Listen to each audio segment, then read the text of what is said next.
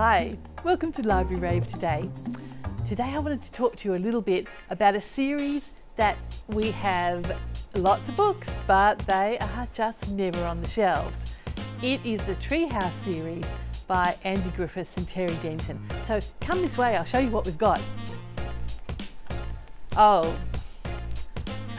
well, this is where they should be, but as you can see, they're all out on loan.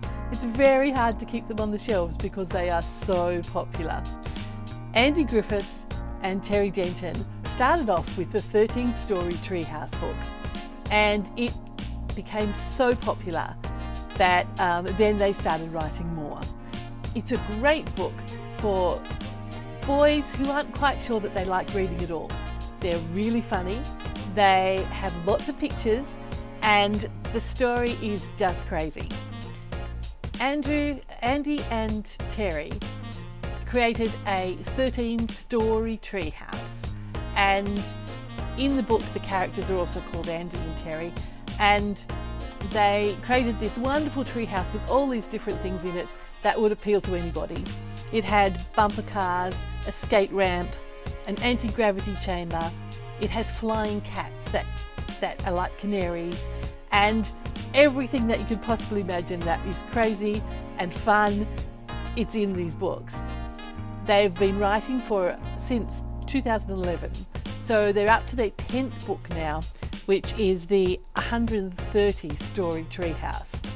And the 130-story treehouse has a soap bubble blaster, a grabinator, which is a big arm that can grab things. It has a giant flying eyeball from outer space. It's only just come out, so we haven't quite got it on the shelf yet either. But look, if you have somebody who isn't quite sure if they like reading, probably anywhere from age 6 to teenager, then I would really recommend the however many story Treehouse books by Andy Griffiths and Terry Denton.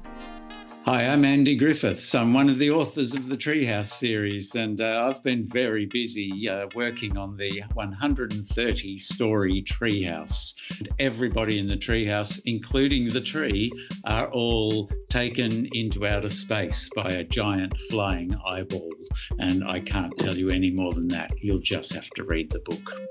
Hi Andy, what were the safety standards in a 130-story treehouse? As you know, we have no safety standards whatsoever in any of the previous books or the levels, and we're not about to start now.